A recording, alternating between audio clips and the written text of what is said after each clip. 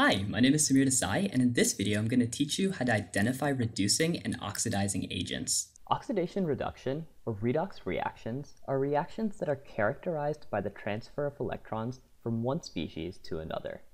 For this to occur, the reaction must contain both an oxidizing and reducing agent. A reducing agent is a reactant that will be oxidized.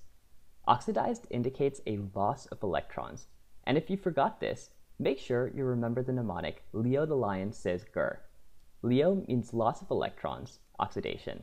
Since the reducing agent is losing electrons, those electrons can be donated to another compound which will gain electrons, grr, gain of electrons reduction. Typical reducing agents include metals and metal hydrides like lithium aluminum hydride and sodium borohydride. Notice the bonds to hydrogen and the lack of bonds to oxygen. This is expected because a reducing agent has a lower oxidation state. Of the two reducing agents, sodium borohydride is a good reducing agent but not as powerful as lithium hydride. For example, if we had an aldehyde or ketone react with sodium borohydride, the resulting product would be reduced to an alcohol. But this reducing agent won't be able to reduce other molecules like esters, carboxylic acids, or amides. No, for this you would need a strong reducing agent, like lithium aluminum hydride, to reduce molecules like esters or carboxylic acids into alcohols. The characteristics of an oxidizing agent follow a similar trend as reducing agents. An oxidizing agent is a reactant that will be reduced. Reduced means a gain of electrons. Since the reducing agent is gaining or accepting electrons, another compound is donating or losing those electrons. Examples of oxidizing agents are listed below: sodium dichromate, chromium trioxide with a strong acid, chromic acid, potassium permanganate, pyridium chlorochromate, and Tollens reagent, which consists of a solution of silver nitrate and ammonia. Notice the number of bonds to oxygen and the lack of bonds to a hydrogen, which is typical of an oxidizing agent, so it makes sense that it has a higher oxidation state.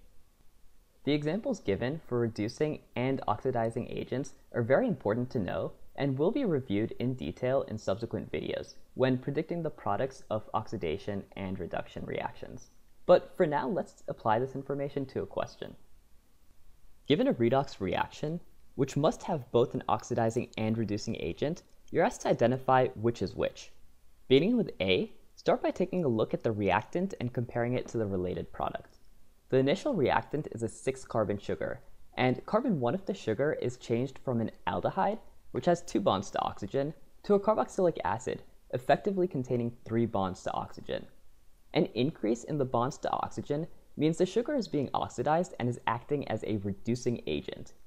Tollens reagent, therefore, must be acting as the oxidizing agent, since it is causing the oxidation of the sugar. Let's do the same for B.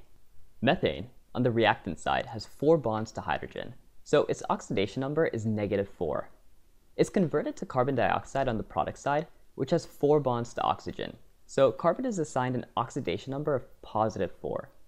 -4 to +4 indicates that this molecule is donating or losing electrons to become more positive. Loss of electrons is oxidation, which means that methane is acting as a reducing agent for molecular oxygen. Conversely, molecular oxygen must be acting as the oxidizing agent, since it's causing the oxidation of methane. Lastly, identify the oxidizing and reducing agent in C. Rather than looking at the reactant and assigning oxidation numbers or observing the bonds between oxygen and hydrogen, take a look at the reagent. Lithium aluminum hydride is a reducing agent, as discussed earlier by the low oxidation state illustrated by the many hydrogen bonds.